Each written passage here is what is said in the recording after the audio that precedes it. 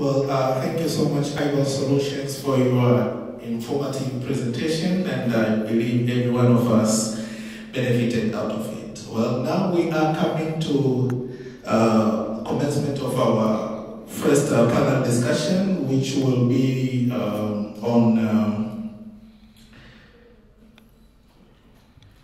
moderated by Senior Counsel Barnabas Nyalosi. I humbly invite you to the podium so that you can introduce your panelists. And the discussion topic will be the future of the legal profession. Kindly, karibu sana. Good morning. Good morning.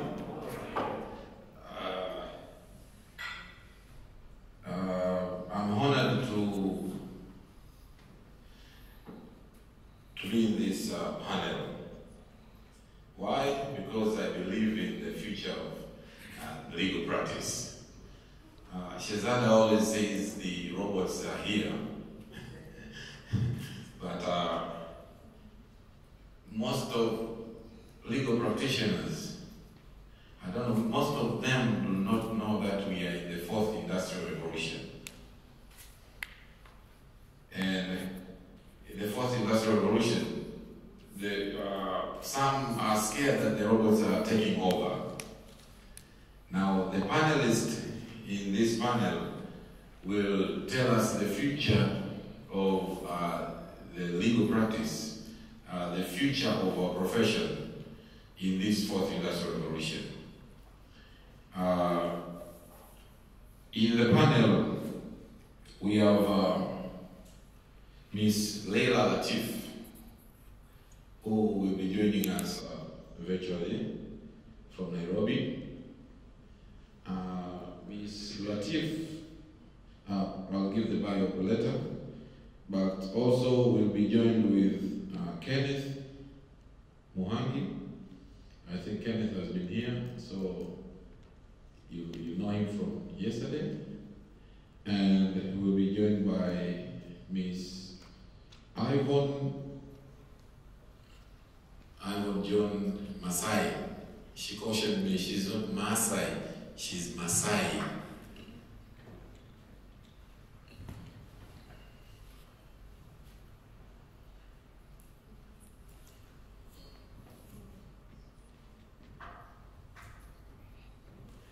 Now, Ms. Leila Latif should be joining us soon. I want to introduce her, to give her bio while she has joined us.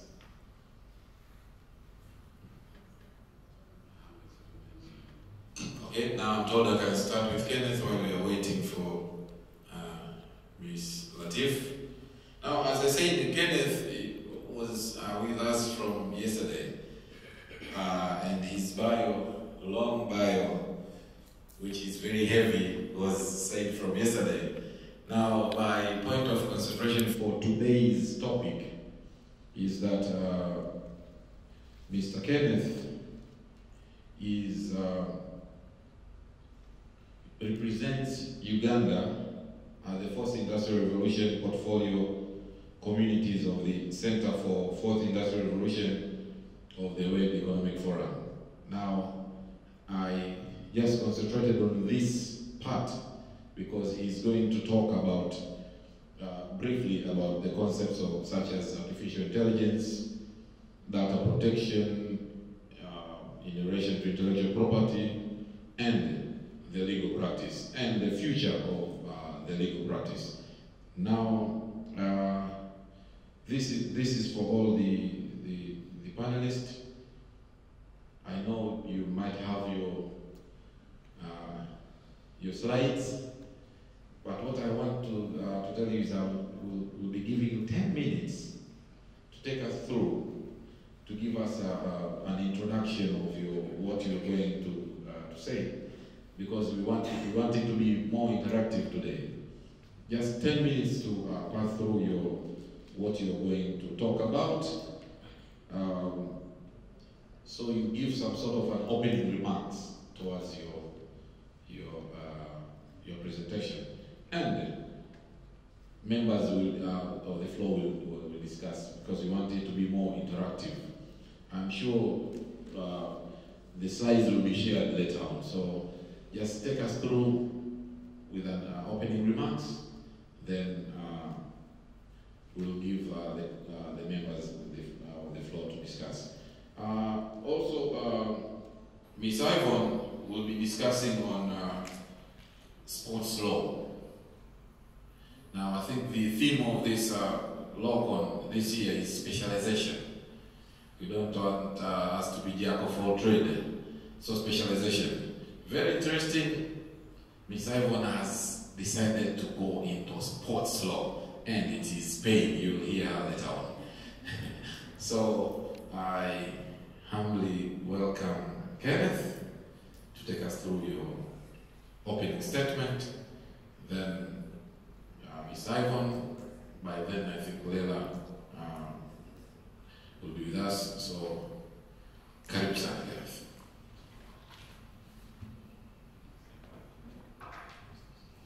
Okay.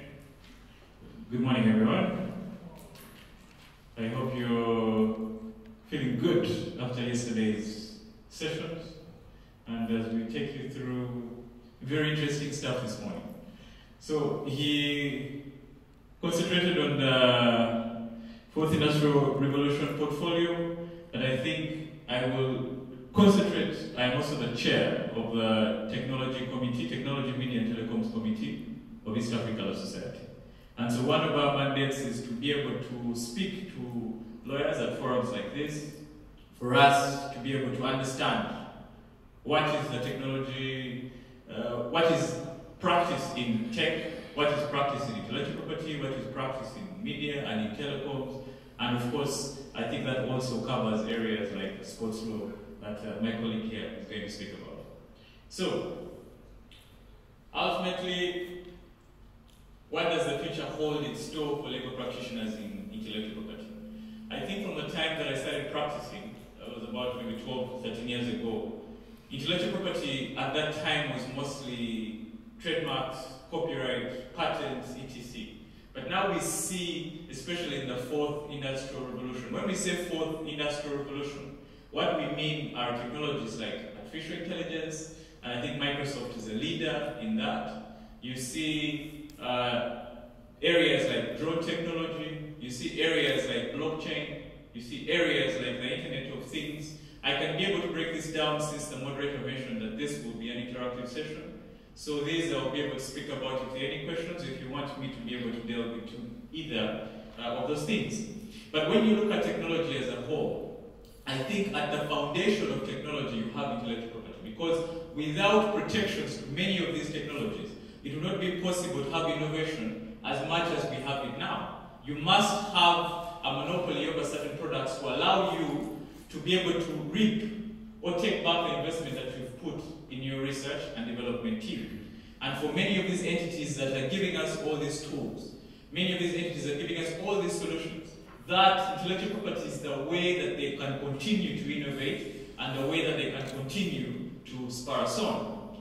And so ultimately, as a lawyer in this Fourth Industrial Revolution, today I want to be able to break that down even further. I think whenever we speak about the 4IR, either we speak about it in the abstract or use terms that perhaps do not come closer to what we interface with on a day-to-day basis. And so some of the areas that I was hoping to be able to bring to you, actually this is an old presentation. I think there's an updated one that I had shared.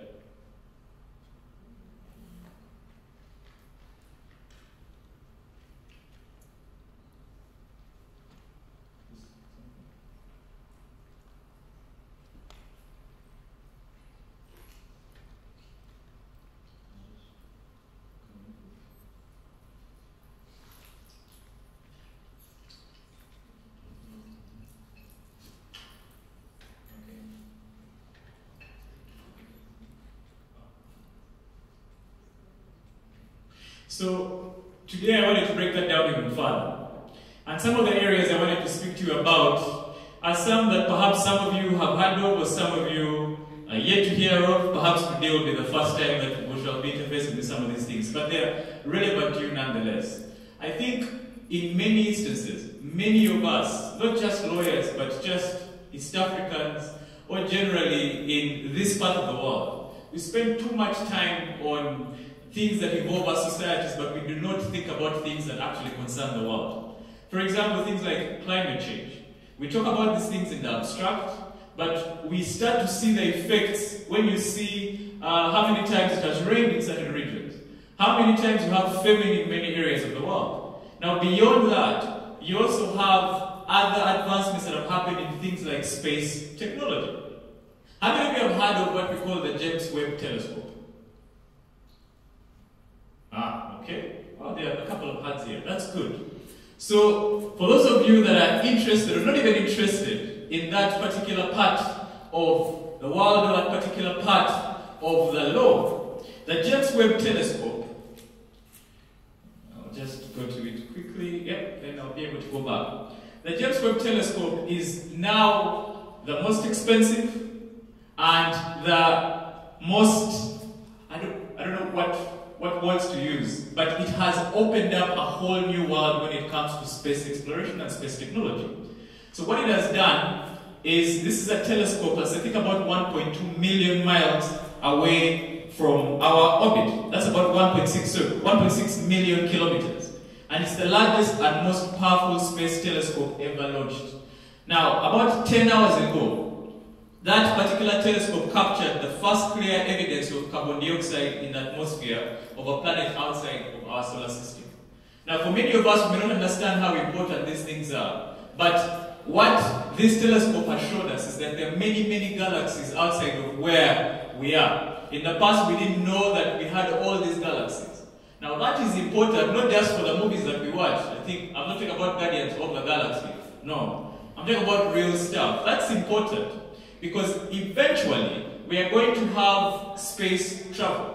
Eventually, if they discover other planets and perhaps discover that these planets are habitable, and I think there's one which I had gotten for you guys. This is a planet called TO1700D. Did you know there's another planet that looks like Earth? I think we're told in the past that the Earth is the only habitable planet we have, either in our solar system or before, but there's another one, which is the TO1700D planet. It even has just numbers for names. But this is important because eventually we shall have human beings settle on these planets. Now, what kind of law are they going to have? Or what kind of lawyers are going to be representing them or be able to discuss issues like human rights and such things? And beyond that as well, that may seem very far-fetched or far off for lawyers in East Africa. But as we all know, for many African countries get their laws from, like Tanzania and Uganda, Kenya. Where do we get our laws from? Sorry? From common law. Now, they are the ones that set the agenda. Outside of perhaps, in many instances, of course, some of them will try to incorporate our culture and our customs into the laws that we have. And of course, now we have taken many of these back. But ultimately, the bedrock of our legal system is still foreign. Now, if we still leave that in the hands of other people, how will we be able to have a voice that's as big as these guys that are actually discovering all these planets and are naming them whatever they want to be named?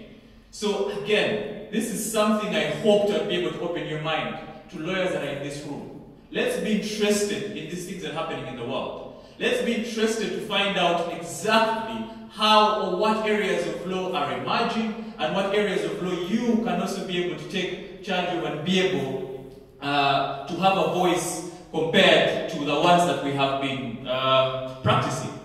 And aside of that, I also got a very interesting statistic here. The legal tech market worldwide is, I think by 2021, was at $27.6 billion US. Did you hear that? $27.6 billion US. This is the legal tech market. Who is taking up a chunk of this work? Are there any lawyers in this room that are taking up a chunk of that work? I think these are questions, again, we should be asking ourselves if we're looking at emerging technologies and the future of practice. Where are you when you're looking at these figures? $27.6 billion. We've been talking about artificial intelligence. I'll try to bring this home. Artificial intelligence really mimics human beings. And the speaker yesterday spoke about human cognition and the like.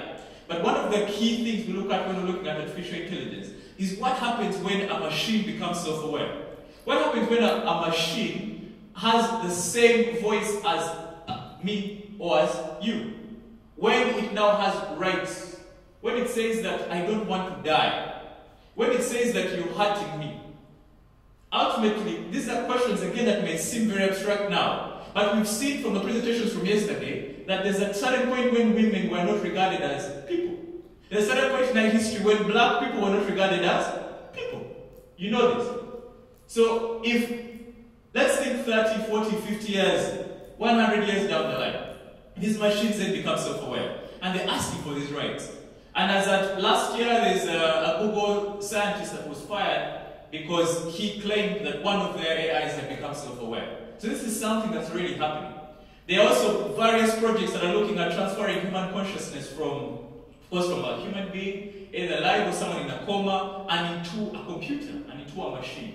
So there are many, many issues to be able to look at there. Are we playing God? Should we regulate such things? Should we bar them or stop them? Does that stifle or stop any development? Again, we are talking about other things and not concentrating on things that are actually looking at the advancement of our species. And if we don't have a voice in these things, as lawyers in Tanzania, in Kenya, in Uganda, in Africa, we will be disadvantaged when other people are regulating, when other people are innovating and moving forward with areas that are very, very dangerous. Okay. Outside of that, we also have biotechnology. There's a technology, there's a development called CRISPR. Has any of you heard of CRISPR? Good. What this does is it allows you to edit genes. Anyone can be able to edit a gene. So if you want to have a baby, if you're a couple that wants to have a baby and you want the baby to have a particular eye color, you want your baby to have a particular skin tone, you can be able to use such technology to be able to do so. Again, there are many, many questions that come up from that. Is that ethical? How do you regulate something like this? Should you stop any research into such technologies? If you allow it, what considerations should you be able to look at? And again, as lawyers in Tanzania, are these things you're looking at with the rest of the world moving forward while we're focusing on land law? These are questions we should be able to ask ourselves. I already spoke about that. Again, looking at space travel, there are companies, SpaceX, there are companies called Virgin Galactic, Blue Origin. These are companies that are now taking space travel for ordinary human beings. Before it was only government scientists that were able to go out into the world. But these companies are now, you can pay them money and you're able to be a space tourist. But who is regulating this company? What happens if they leave debris somewhere in space and somehow that debris finds its way in Tanzania? When you're having a drink on Coco Beach and then a cup just comes and falls on you, who is going to be liable? Again, we look at these things in the abstract, but eventually these things are going to come full circle to Tanzanians and to East Africans as well. And so ultimately this morning, since I have just I think 1 minute left, I just wanted to just tickle your mind a little bit, to let you know that there are other areas of law, there are other areas of interest outside of what we know, but these areas, it's important to have more lawyers talk about these things, more lawyers practice these things, because we do not want to be left behind.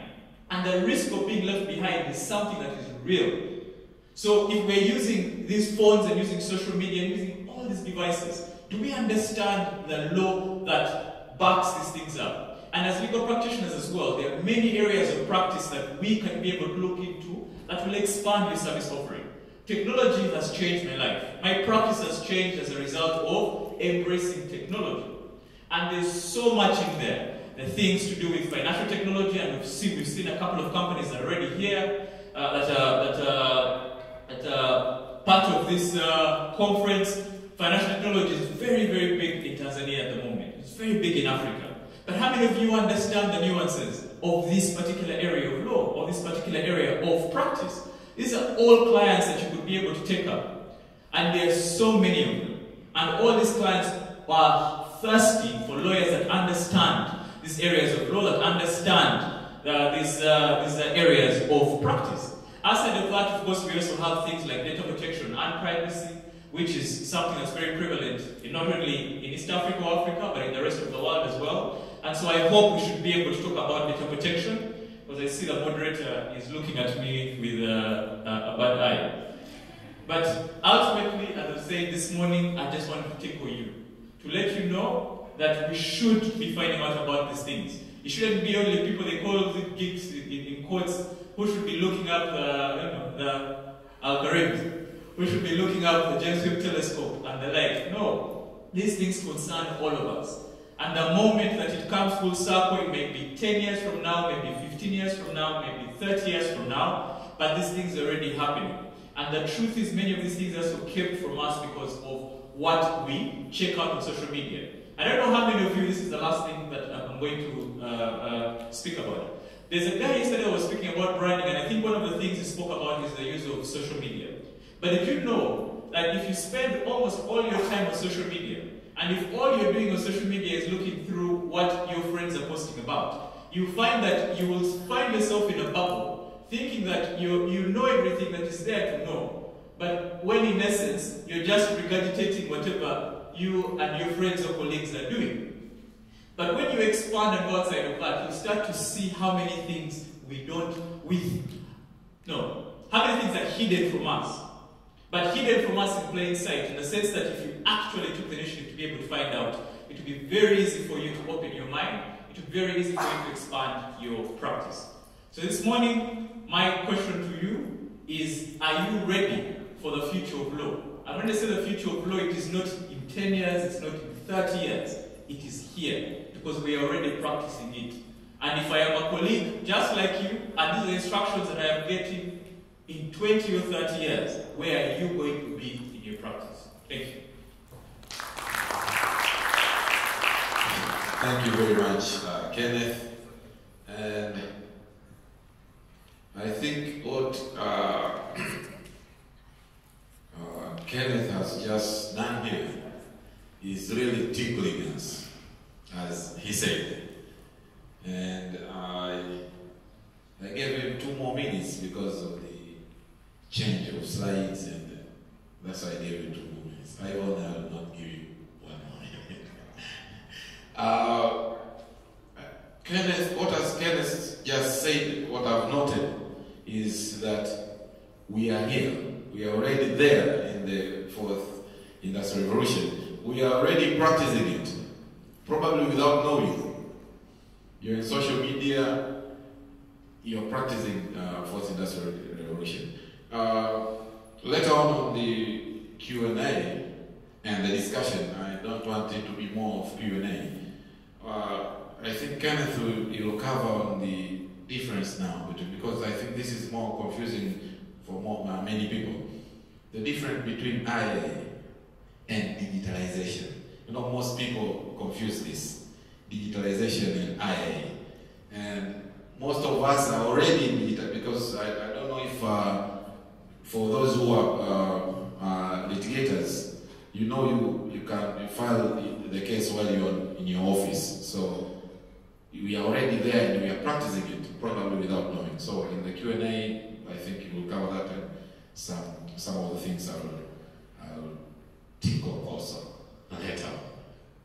Now, with that being said, I wish to invite on board Ms. Ivan. Now, Ms. Ivan, as I said earlier, specializes in sports law, corporate and sports law.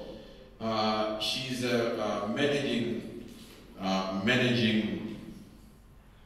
founding partner at Queen. Did I pronounce it right? Queen Law Chambers, and she's the head of corporate and sports law, and specializes on corporate and sports law.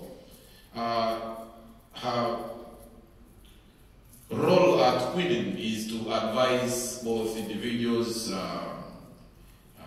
companies, and sports agents on sports law. Queen has clients like Juventus Oman. So you can see there's, let us give all our attention and see where legal practice can benefit from sports law. One of the things that Ms. Ivan is going to cover is what is the future of sports law in Tanzania and what are the opportunities and the challenges in sports law. Now, as a tickler, you use the Kenneth words. As a tickler, I want Ms. Ivan not to start from here, but in your presentation or when you're taking us through your presentation, you tell us, how do we get in sports law? We see major deals in sports. Now there was I don't want to declare my interest here. You just know if I'm young or Simba. But you know how major deals have gone through this couple of months in sports. 400,000. Major deals. How do we get through? Why are people going with, why is Engineer Harris going with alone in the deal? Ms. Ivan will tell us. Karibu sana Ivan. 10 minutes.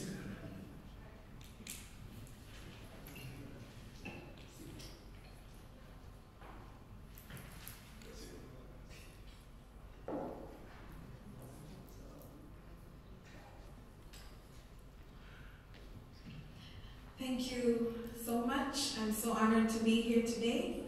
And just to correct Mr. Yalusi, I don't work with Juventus Oman. I work with the coach of Juventus Oman. Yes, and just to start,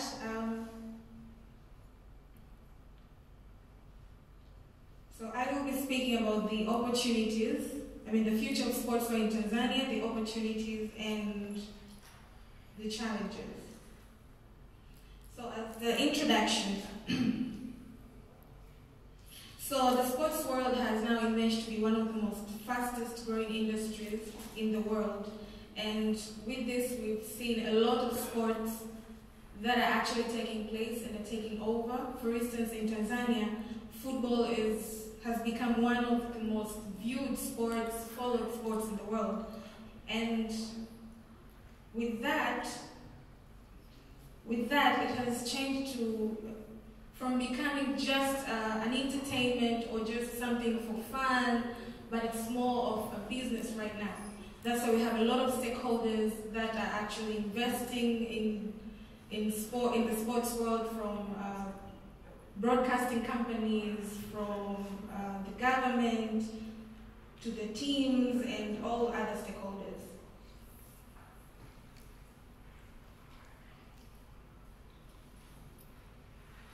So I will talk about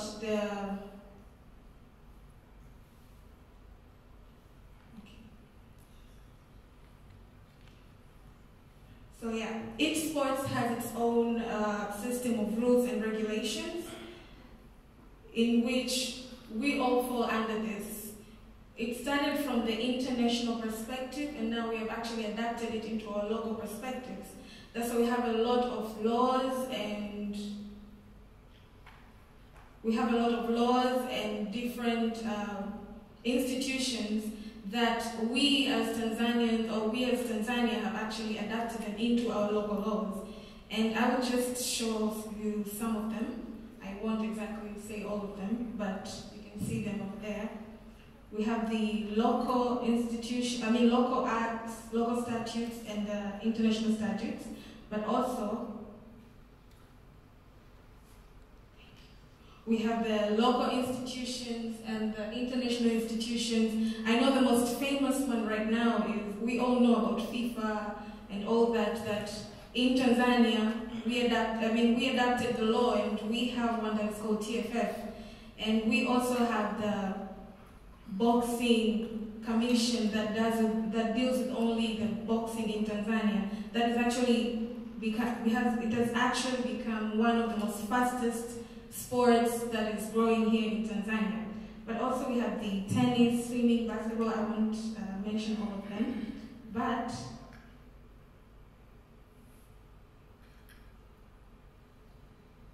so I will talk about the challenges and the opportunities that are in the sports law or sports industry. I'll start with the challenges. The first one is the knowledge gap. It's very unfortunate, or let's say it's very unfortunate that we do not have institutions that actually teach or give out courses or give out seminars about sports here in Tanzania.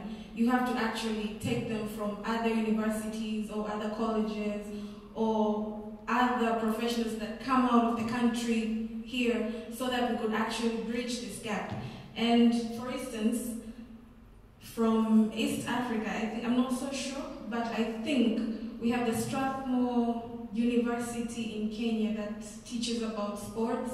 So you actually have to go to Kenya for the classes that you have to actually be there, and the online classes.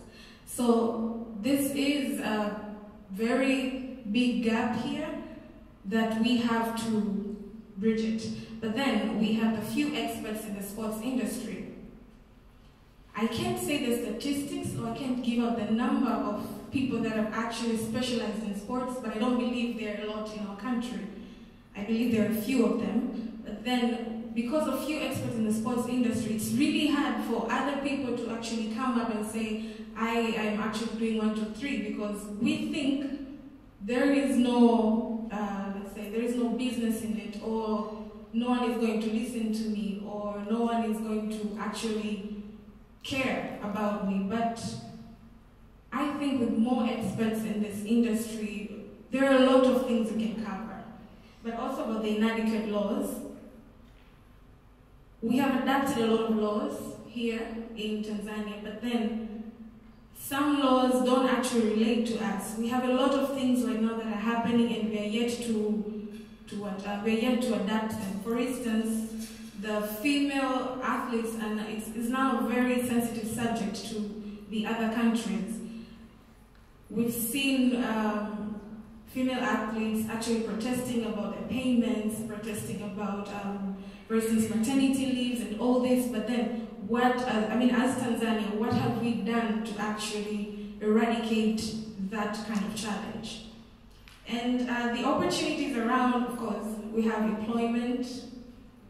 With the growing sports industry, it's easy for us to get employment. I mean, if we get people that specialize in employment, then specialize in sports, then obviously we're going to have a lot of people that are going to employ themselves or make their own businesses out of sports, not just as a sports lawyer, but also we have lawyers that are agents, we have lawyers that are the compliance people in the sports industry. But also the expansion of the business sectors. Because of the growing industry of sports, we have a lot of investors that are coming around in the country. They're coming to invest. We have all these sports companies. We have Embed, Sportspesa, all these people coming to invest right here, because now, at least I can say the sports industry is giving an eye-opening to a lot of things. So what is the future of sports law?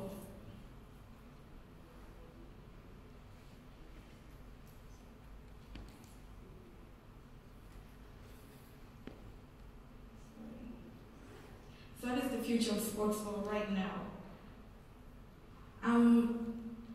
There is the development of sports law. I mean, the development of sports law makes us rethink the law, because with the development, there are a lot of laws we're going to adapt. There are a lot of laws we're going to actually make them now so that they can relate to our community or our country. For instance, we have the anti-doping laws. We do have anti-doping laws, but but actually they're not. We still adapt from the WADA, the World Anti-Doping Agency, but we're yet to make the Tanzania anti-doping laws. We also have like the antitrust or the competition laws, the intellectual property laws. Mr.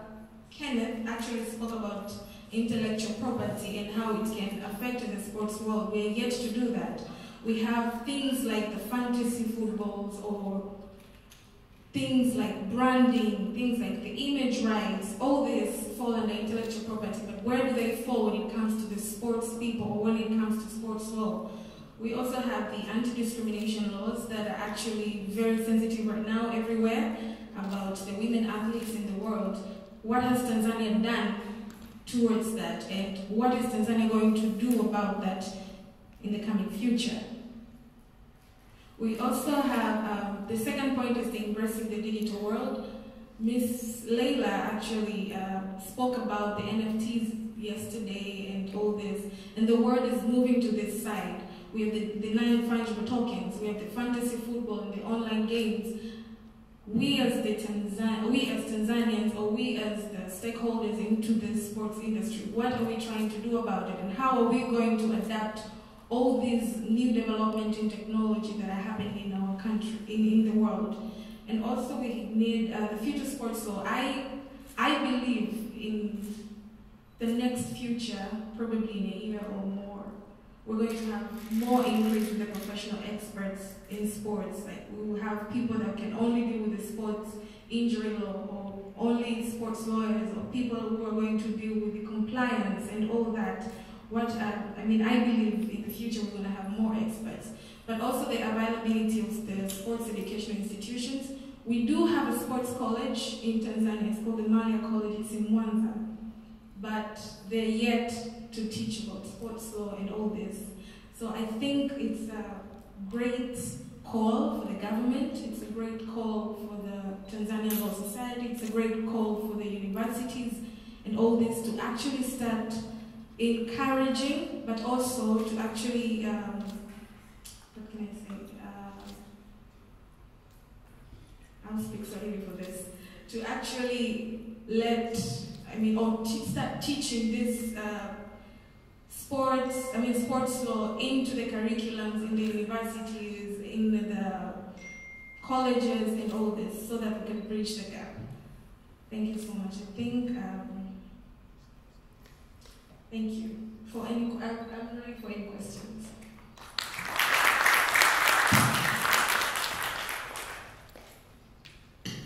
Thank you very much, Ivan. And in fact, you have spared us 2 minutes. That will be very useful in when we take on to discussion. Now, she has vastly covered on sports law, regulations. In fact, when we were talking outside, I asked her about the trainings on sports law.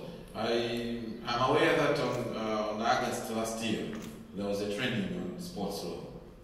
There was a 3-day training on sports law, and there was, when you're done with the training, there was some kind of a registration to a professional, legal professionals dealing with sports, registered with BMT, and I don't know if you're aware of that, or anyone is aware of that, we'll discuss it later on. That when you're done with the course, you're registered as arbitrators you're registered as, these are the people, listed people dealing with sports law. Now, what I want you to take into to go on pondering it while we are welcoming Ms. Latif, is how do we, and that is the major question, how do we penetrate in that business? Sorry to use that word, penetrate.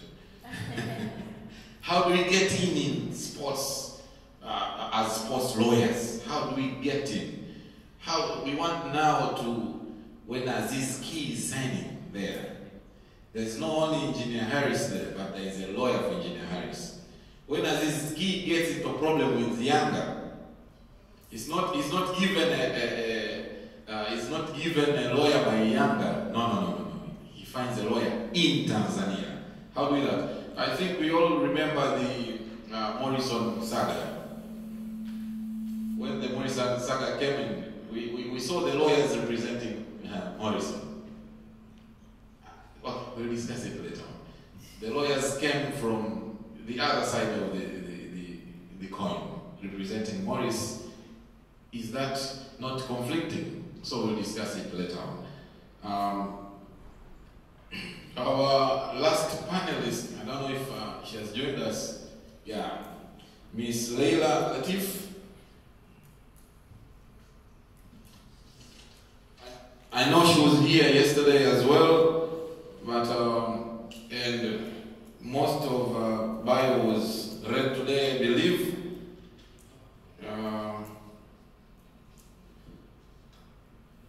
Leila, if you have been following us, I know you are in the long way. Now, Miss Leila is the chief executive of Leila Latif and Company Advocates. She has 11 years experience in the legal practice, and our areas of practice are corporate restructuring, domestic revenue mobilization, taxation of digital business models, control of illicit financial flows, and metaverse. Now, she's going to take us through metaverse today, so I believe. And the last time I heard her talking about metaverse, she used like 30 minutes to explain about metaverse. And very unfortunately today you only have 10 minutes later, and you're just going to give us opening remarks on metaverse and the future of legal practice.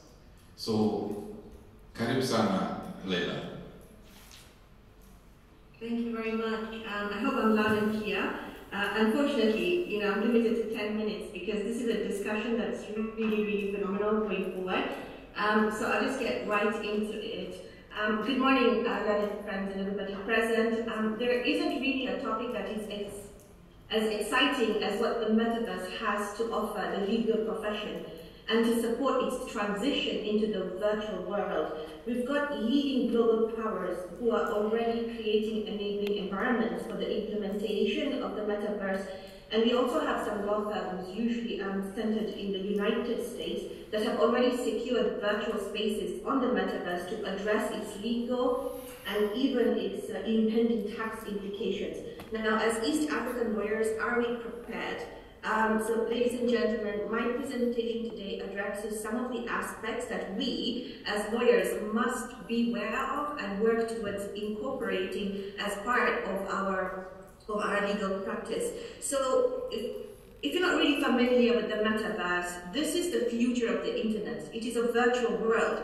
It is where you can create a virtual world and live in it. You can collaborate in this virtual world across the globe with no boundaries, no geographical limitations, and absolutely no language restrictions. It is a sort of a simulation of the real world. So basically, it's what we call experimental science at the moment. Think of it as a digital twin of what is really happening in the real world. So the metaverse actually relies on artificial intelligence, data centers, cloud computing, and cryptocurrencies. So this is the area that the future of the legal profession has to be centered on and transition to it if we're able to attract that client base that's going to be taking over the global world in the next few years to come. So ladies and gentlemen, the idea of the metaverse is still in its primitive stages, yet it is creating already many new legal problems that we should ask ourselves, do we really think that our current legal concepts, norms, legal theories, and general principles of law, currently as they are, apply to virtual transactions? To some extent there has been legal reform, but is the legal reform also addressing issues that are emerging within the metaverse platform in itself, not the digital platform, because there's a difference, right?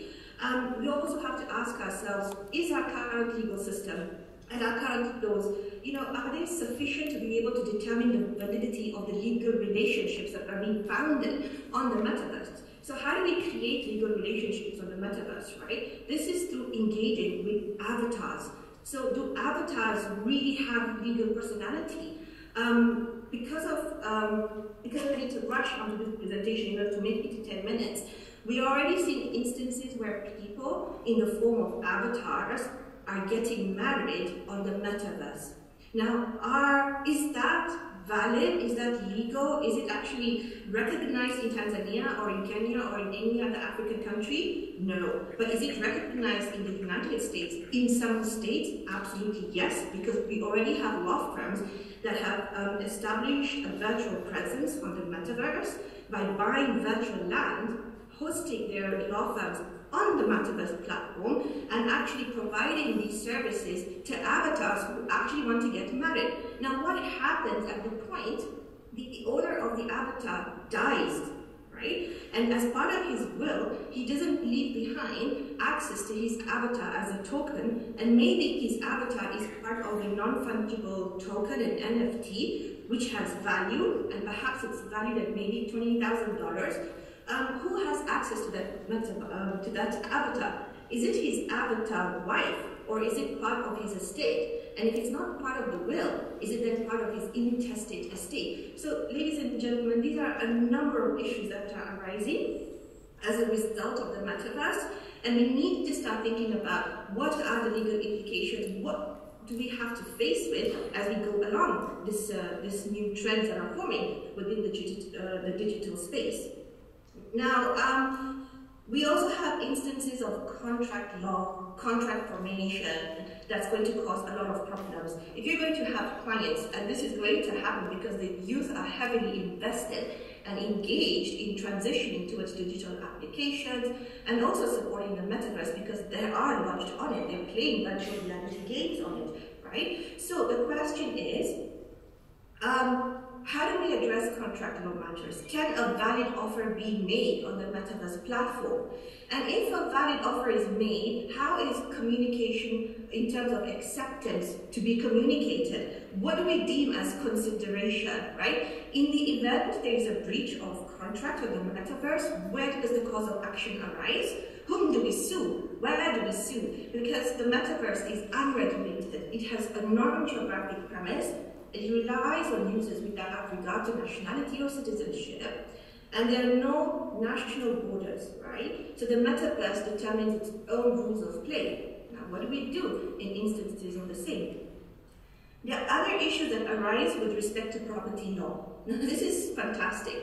In 2021, an investment firm paid $4 million for 792 non-fungible tokens on the Ethereum blockchain to own about 1,200 city blocks on the sandbox, right? So property law is a core area of concern, and courts are already setting precedent, especially in the law around NFTs. So we know that trading in cryptocurrencies in some countries is still not considered legal because it is not being regulated by the central banks. But in the event you have purchased or you've minted your own NFT, and you observe that maybe somebody else has stolen your NFT or is using it without your authorization, do you really have a cause of action? And if you do, can the Tanzanian whose NFT is being utilized by somebody in Ukraine, how would you be able to address this cross-border jurisdictional issues, right? How do you even identify this person in terms of where this person is? Because the only access you have is access to their account where they have displayed your NFT. How do you sue such a person? Where do you take a claim for such an issue? So certain of these cases have been addressed by the UK. There's a very prominent case. It's called the case of Lavinia Deborah Osborne versus Individuals Unknown and Ozone Network. You can access this online. It's fantastic jurisprudence that's coming out of the UK High Courts on this particular issues, right? So here are some statistics. You've got a bunch of apes here that have been trading as NFTs, and some of them have actually been sold for $24.4 million US. And for me, as a tax lawyer, my question comes in the sense of somebody is earning this income, right? But is this income subject to the payment of tax? Because if you look at, for example, the Kenyan Income Tax Act, It defines the tax base in a specific character. There are certain categories on which tax is supposed to be imposed, but do NFTs form part of the tax base? So does this mean for Africa, because we already we already have problems of debt, and many countries are moving towards debt distress. And there's an argument that at the international political forums that we need to be able to mobilize revenue domestically. So is this one form in which African countries can actually start taxing non-fungible tokens to be able to now tap into this sort of money, crazy money that is being floated around in terms of purchasing and selling of NFTs, because it is a form of domestic resource mobilization. It does result in taxable income for the government as well. So these are things that we need to think about moving forward. Now, when we look at the metaverse, and again, this is where the future of the legal profession is moving towards, there are going to be legal claims that come out of these platforms that are metaverse platforms where people are engaging and legal issues are arising. The most common example that has been given is the one from Roblox. Now, this is a specific gaming platform. It's one of the biggest apps. You've got 42 million people who play Roblox daily. So this particular game, it kind of lets you build games that you can then explore. You've got to start by registering an account, you have to create your avatar, and you also have to create your sort of a digital e-wallet through which you purchase the Roblox currency. Now in this particular case, what happened is that somebody purchased an avatar, and then they purchased, regalia for the avatar. So sunglasses, a skirt, shoes, red colored jacket, etc. You've got to pay this regalia to be able to dress up your avatar. Now what happened is 3 months later, this avatar that was wearing the red jacket, for example, the red jacket was deleted by Roblox. But payment had been made for the red jacket. Why was it deleted? What was the cause of action? These are the issues that are cropping out in courts in terms of litigation. So the question is, are we prepared? Are our laws, do our laws recognize the extent of such violations when it comes to contract formation? And if not, what should we be doing? Now, this is the issue of avatars that I've already touched on when I was explaining the fact that the people getting married on the metaverse, and they're taking it in the form of avatars, right? So that's how legal relationships on the metaverse are formed. You've got to be able to transact through an avatar. Now the question is, what happens when you use an avatar created by someone else, right? How does our law currently deal with violations of intellectual property? Is this a violation? What happens when there is sexual assault with avatars? There's a lot of cases such as this that have been happening in the Republic of India, whereby avatars have been used as simulation for sexual harassment. And some of these cases are in court, but then there's a gap in legislation, there's a gap in jurisprudence, and we have to wait and see what the Indian courts are churning out in terms of jurisprudence over this aspect of avatars and how we deal with them. So for me, the issue here is that our legal system, it places personal identity at the center of legal transactions. Now in the metaverse, the starting point is a digital identity. Now in our legal system, contracts are concluded between persons, and the physical human interaction is required. Of course, digitalization has changed some of this, but in the metaverse, the reasoning is different. And the importance of personal identity becomes secondary. People can perfectly act as anonymous avatars in the metaverse. And this is accepted on the basis that the blockchain technology on which the metaverse runs will digitally characterize all possible transactions so that they can be reconstructed at any time, anywhere, and they can ultimately be assigned to a physical person. Our legal system is not adapted to this virtual reality. So there is a number of red flags that arises because of this, and more specifically, it's the problem of illicit financial flows and criminals using the metaverse platform to engage in money laundering activities. Right? So I don't have to say much about this because the main issue is that money laundering functions around, secrecy and clouds of anonymity, and the metaverse is actually providing them the platform that they need to be able to now move or transition money laundering off informal markets onto the dark web, of which metaverse becomes a big part of, right? So the question here is, if we're supposed to adopt, many countries have already implemented the Financial Action Task Force recommendations, which require all countries to adopt anti-money laundering laws. But part of anti-money laundering laws means that you have to know your customer. But if your customer is an avatar, do you really then know who your customer is? So do lawyers who are engaging with clients who are avatars, are they negligent, or are they unconsciously promoting an enabling environment for money laundering to thrive? These are questions that we need to think about, and I put it to you to actually reflect on as well. So there are tax considerations, right? When it comes to metaverse, I already gave an example of how NFTs should result in taxable income. But then the question is, metaverse transactions generate real world revenue, which is in the form of cryptocurrency. So two questions for you. Can transactions in the metaverse actually be taxed? Where metaverse transactions are undertaken by avatars, who then should be taxed? Suppose the avatar is trading, is based in the United States, but the person has residency in the United Kingdom. Does this cause jurisdictional conflicts? Who should be taxed? Should it be Samsung's virtual presence in the metaverse, for example, that is subject to tax on the sale of virtual products, or Samsung's headquarters itself? Again, if Kenya-based KPMG's virtual office in the metaverse is engaged by a virtual advisory client, who should be taxed? Should it be KPMG's virtual office in the metaverse, or its real office in Kenya?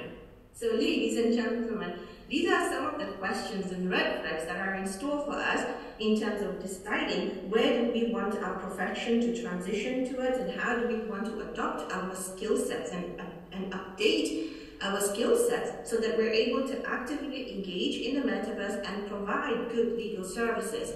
So just a few tips or pointers on what we can do as we think about legal reform in order to transition our practice onto the metaverse.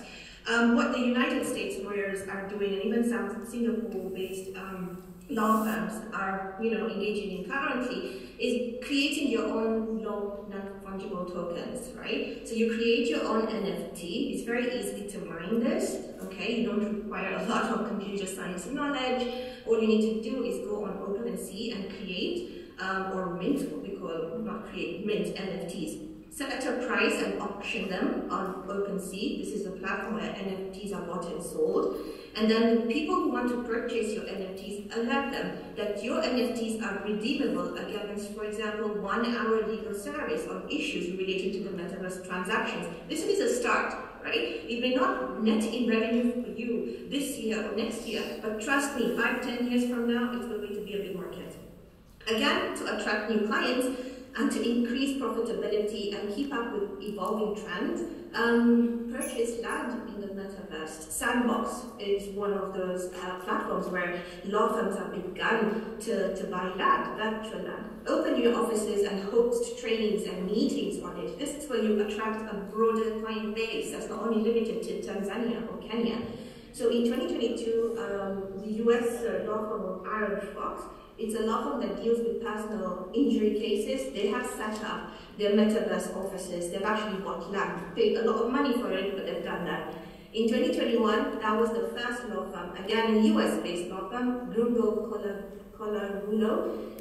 They actually are the ones organizing metaverse marriages and advising clients with trademark disputes. So the field for legal engagement in the metaverse is fantastic. It's phenomenal. It's open, and there's so many possibilities. And I think with this, I'm just going to stop. I hope I have been within 10 minutes. So open to your questions and further discussions on the same. Thank you. Thank you very much. Thank you for a very nice presentation. And I know time was a bit tricky for you. ladies and gentlemen, we are now tickled. I believe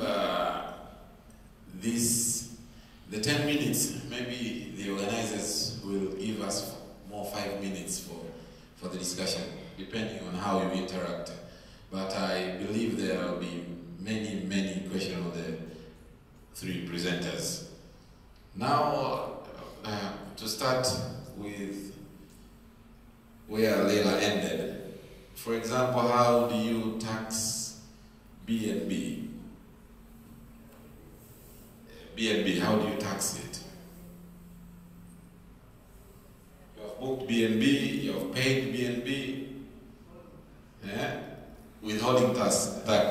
Now there was a discussion in East African Law Society by the last week on taxation of digital platforms. There was that discussion. I attended. I think you were there. Yeah. So how do we tax these digital platforms? How do we tax these things? Withholding tax 15%. 15% of the non-residents, for residents is 5%. Okay, now how do we do that? Now, with Leila, maybe I'll start with the questions and then I'll welcome the members of the floor. With Leila, what is the status or the position of the legislation in Kenya on data protection and digital technology? What is the position? And with Kenneth, with Ivan, my question is just that: how do we penetrate into the sports law business? How do we do that? I know TFF has a platform for intermediaries, and most of the intermediaries are not lawyers, and they do our work. They'll come ask you, and then they go play as lawyers. Now, how do we get in there? And with Kenneth, the difference between AI and digitalization.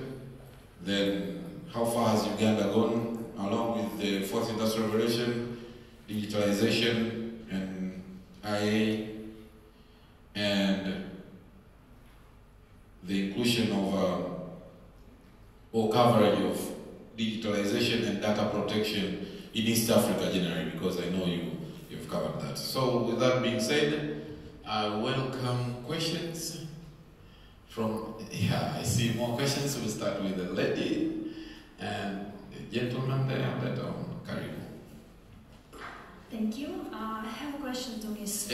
Sorry, we'll take 3 questions, then they will respond, then 3 questions, they will respond. So, thank you. I have a question to Ms. Ivan regarding challenges in sports law.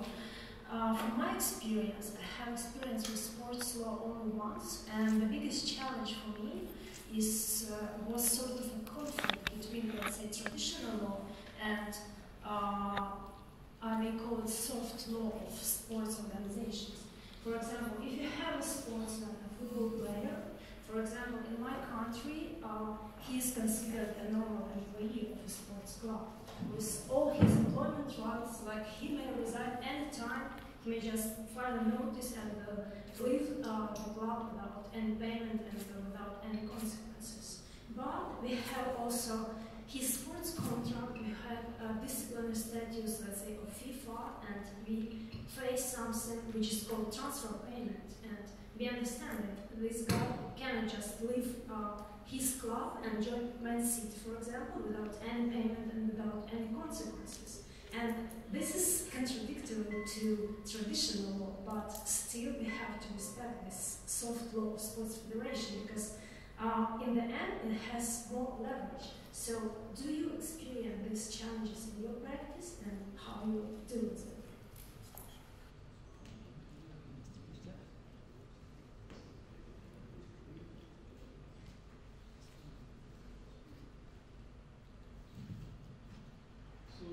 I have 2 questions.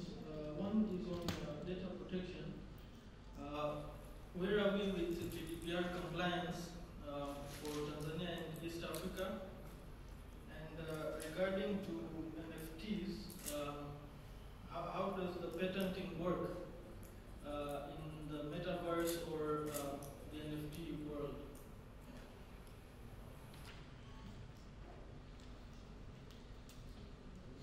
Okay, the third one.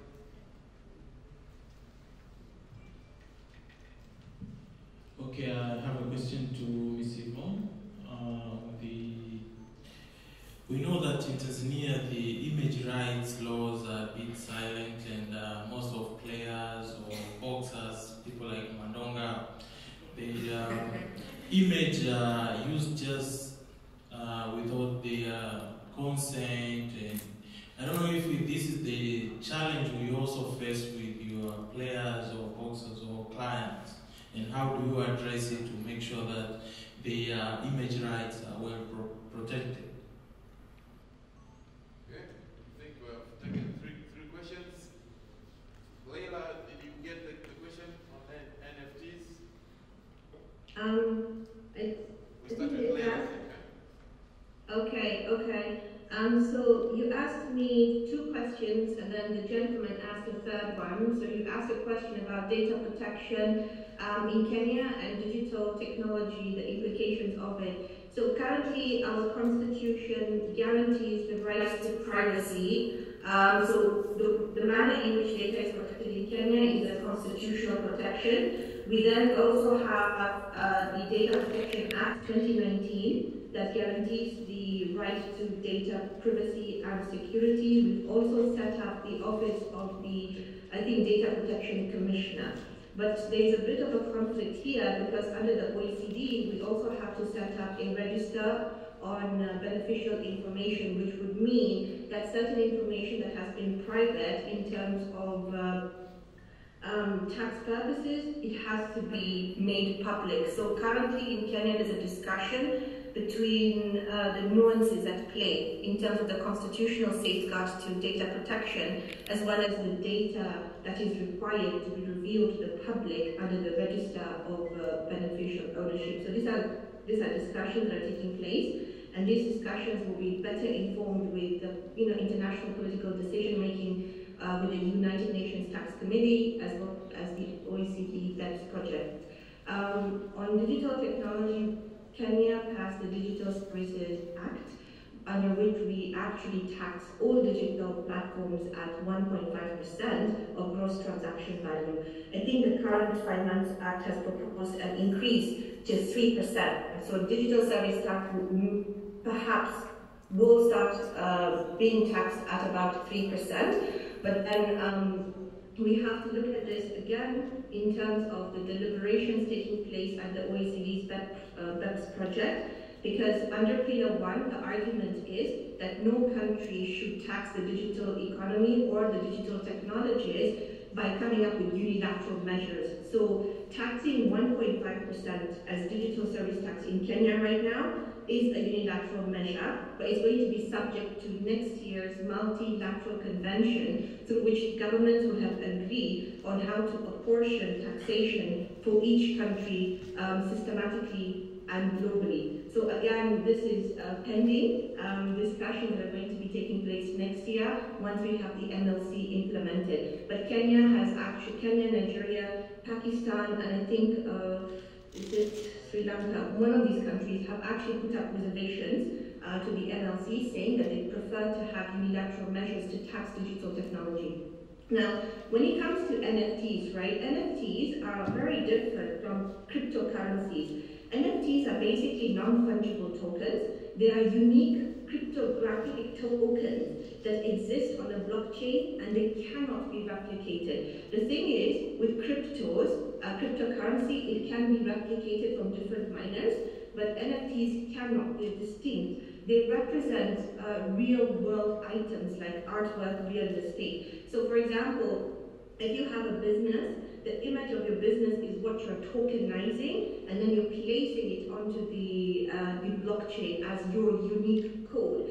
So when it comes to taxation, for example, if you are trading your business or you're trading your goods and services on the metaverse, and you are earning through the use of your NFTs, or basically you provided a legal service on the metaverse, or any service that you provide on the metaverse, and you receive payment in non-cash form. You receive payment, for example, where you have had your avatar pick up in real value, then the question is, that real value that your avatar has picked up, is it subject to capital gains tax? Because there's been an increase. Your avatar was valued at maybe $100, but now it's valued at maybe $300. That's extra. Should that extra be taxed? So these are the discussions that we're having around the tax implications around NFTs. It's still in the pipeline, so I cannot give you a definitive answer as to what really would be the tax implications, but these things are currently being traded on. I can share information with the organizers so that they can share with the rest of you if you want to know more about NFTs, what they mean, how they work, how they function, and how you can also mint them. Thank you. Thank you. Kenneth?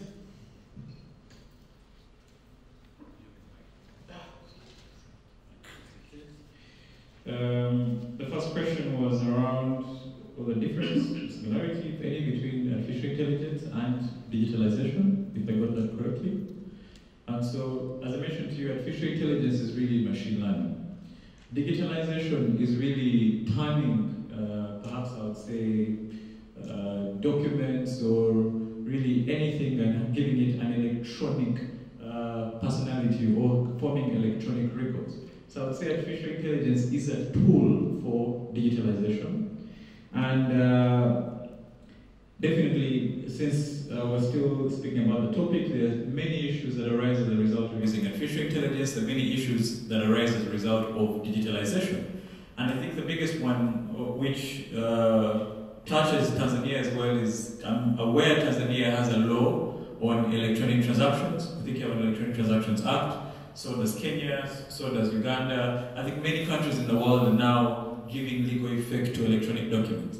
And so, as I mentioned to you before, from the discussion we had, is if you have artificial intelligence and it creates these documents, does artificial intelligence own it? Does a person who has coded the machine or the AI that is getting these documents own it? Beyond that, you also have many issues around data protection and privacy, because artificial intelligence utilizes a lot of data sets to be able to learn. And so there are many issues around privacy, there are many issues around ownership of this data, and also around intellectual property that these AI applications may be able to come into contact with either trademarked work or with copyrighted work, and so on and so forth. And then the second question I was asked was Uganda in the fourth industrial revolution, how far? I think we're really moving forward. One, from the legal perspective, we have passed a number of laws in the fourth industrial revolution space. If you're looking at one under financial technologies, we have a National Payment Systems Act, which regulates the use of mobile money or electronic money. I'm not sure if Tanzania has a law. Very good. I know Kenya does definitely have a law around payments as well. Beyond that, for drones in particular, I think we have guidelines. We don't have a specific standalone law that looks at that, but there are guidelines for use of drones in Uganda. And then, of course, you have laws like the Computer Misuse Act, which is actually undergoing an amendment. And you have other laws like the Data Protection and Privacy Act. So we do have many laws. I think the challenge is having more Ugandans utilize these technologies, or having more lawyers as well understand the legal issues that would arise as a result of utilizing these technologies. And then there was a question around data protection in East Africa. Okay, so from Leila's, from what Leila mentioned, definitely Kenya has a data protection law, Uganda has one, Tanzania doesn't have one yet, Rwanda does not have one yet, although they have clauses within, I've forgotten the law that they have, but they don't have a clear standalone law. So outside of that, as you're aware, many of our countries are subscribers to the African Union Convention on Data Protection and Cyber Security, on personal data protection and cyber security. But that particular convention or treaty is yet to be nationalized by many jurisdictions, including Tanzania. But so we still have a bit to do when it comes to data protection and privacy. And I think if I now segue to the question asked about the GDPR is a General Data Protection Regulation which covers Europe. And although there are many clauses there, since we have many Europeans that still operate in East Africa, and we also have many East African companies that interface with data that belongs to or that identifies Europeans, then that coverage of the GDPR or the scope may be extended to East Africa. But ultimately, we are sovereign nations, and so we must have our own standalone laws. And so if you're looking at the operationalization of the GDPR, I would say the biggest issue around that is around transfer of data, the cross-border transfer of data. For those of you that are interested in data protection, is what we call standard contractual clauses.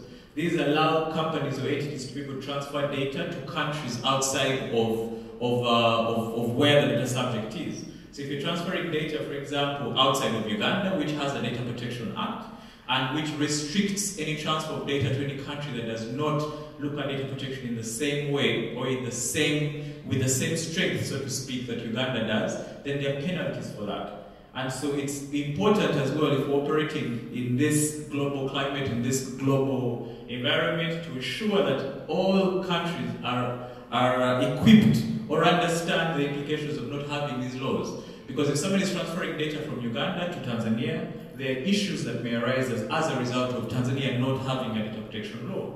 So there's what we call standard contractual clauses. These have been made popular by the GDPR or in Europe, but this can also be used for companies that are trying to transfer data outside of countries that have laws to countries that do not have laws. And I think this is a question that was asked later, but I'll still just talk about it briefly, about patenting NFTs. And if you're looking at intellectual property, I would say NFTs, you'd be looking at copyright in particular, perhaps also trademarks as well. This is how you're looking at intellectual property in the digital space. Patents, I wouldn't say NFTs would have any patent laws that would be able to cover them, but copyright and trademarks, and as such, definitely, there are cases now where you have intellectual property infringement for use of NFTs. At the moment, the biggest cause of action would be a property right, which is copyright, that someone has infringed on your NFT, someone is using your NFT for the purpose for which you did not intend to use them. And then of course, if we also register trademarks as well, the issues around passing off the names for the NFTs. And some of these NFTs are not only popular in the actual NFT itself, but the name that the creator has given to it. Some of these names are very unique and as such have trademark protection that covers them. So I think those were the questions that I was asked. Yeah, sure.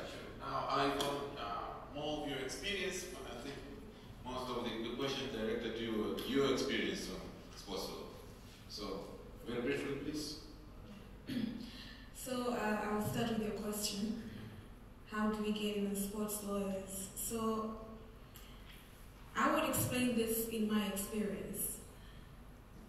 When I wanted to venture into sports, the first thing I did was, of course, attend some seminars and apply to some colleges and took some online classes.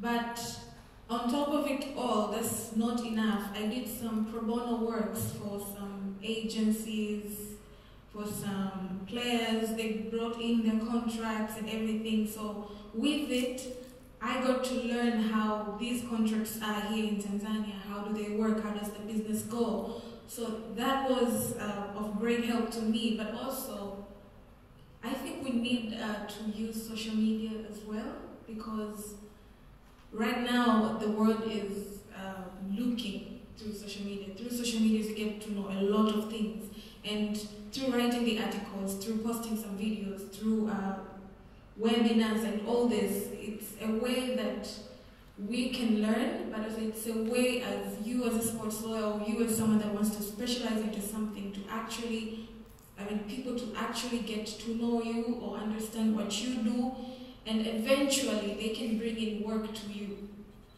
But also, another question, I hope I answered your question. Okay. Another question was my experience between the soft law and the traditional law here in Tanzania. I think it's still a challenge here as well, and we still have miles to cover it. we still have a long way to go to actually get there. And I think because of right now we have big leagues and we have these big clubs that are working, I think it's going to start in the leagues so that we could actually make the soft law and the traditional law to not clash. So yeah, it's still a challenge.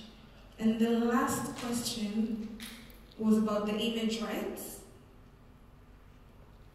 The image rights are still protected under the Copyrights Act here in Tanzania. But then it's still a challenge because a lot of the athletes or a lot of players don't actually know about image rights. What they know is, I'm going to play for a certain team or certain league. All I need to do is just sign the papers and I'm done, without knowing that between the clauses and within the contract, there are clauses about image rights, so they get to sign off their image rights without them knowing. But it is within us to actually give out information or give out the knowledge to these players as the lawyers, but also it's within us to actually tell these players that do not sign before you actually engage a lawyer to actually help you out with this. I know players and athletes believe that lawyers are expensive, but not really. I believe that there are lawyers out there, me included, will actually look at the contract before I even tell you I'm going to charge maybe some amount. I'll look into it and see how I can help you, because I believe if I help one person, then 10 more are going to come in. Yeah, thank you. Okay. Can you talk about something? Yeah, sure. I like what she said about for image rights, many of these players sign over their rights without them knowing. There are a number of cases that have come out of Uganda around image rights. One of them is called Winnie Aseke versus Opportunity Bank, I think, which was one of the first cases, the first case in Uganda that really enforced image rights and also saw a very huge award. And so for those of you that are into dispute resolution around that, that's definitely a good case. There's another recent case that just came out of our High Court. It was against Roofings. I can share this if anyone wants it, against Roofings Uganda. And so in that particular case, actually talking about that, the court held that you don't have to have express consent in order to be able to sign away your rights, especially in your image. That consent can also be implied, especially if you know, for example, you're shooting an advert, and that advert is, it is implied that you are aware that your image is going to be used for commercial purposes. And so you do not need to have an express contract where you're giving away that particular right, but if you take steps within, as we know, oral contracts are also allowed, and I think they're also allowed in Tanzania. So those are two cases that I felt you should be able to know. So around image rights, we're looking at the right to publicity and the right to be let alone as well, which is the right to privacy, which we've been speaking about as well. Thank you. Thank you very much, Kenneth. Now I think because we are very limited in time and there are other panels as well, that will be all for the floor. But the panelists are there. We can interact later on. And on image rights, maybe to add up on image rights, yes, copyright, you can cover it under copyright, but it doesn't expressly talk about image rights. Now, there is a case in Tanzania also, I don't know if it went to appeal, the Deogratias John Marando. If you've ever heard of this, by Liambina, Marando was, I'll share with you, Deogratias John Marando, where he was granted 50 million. I don't know if it went to appeal. His image was used by a security company without his consent. So he secured it, he filed it in district court, they appealed it to the High Court, and the High Court granted the orders granted by the district court. So I think we can access this. Maybe if you may allow me 2 minutes, there is someone who wants to contribute, and I don't think if this should be left alone. Yes. 1 minute, please. I hope it's not a question, it's a contribution, no? Yeah. Thank you so much. My name is Simon Perkin. I wanted to contribute a little bit to the image rights. Under FIFA, we have a precedent that guides us which says when a fan is wearing a jersey of a sports team, you don't own that image. So with confidence, I can post you, or I can use your image with our jersey for commercial purpose, and there's nothing you can do against that. So that's what I wanted to share. Thank you so much. But way back when David Beckham was playing in Indonesia, his image was used in the condoms, and they were written "score like Beckham." There's a trademark case of that, and David Beckham sued successfully. So I think it's an area that we need to look into. And Sunday, I know that he's very good in that, and he knows that case, I think. So guys, ladies and gentlemen, thank you very much for this very interactive panel. And Leila, thank you very much for being with us. Ivan, sorry, I started with the ladies. Ivan, thank you very much. And Kenneth, it was very good for the knowledge that we gained. Thank you very much, and please approach to the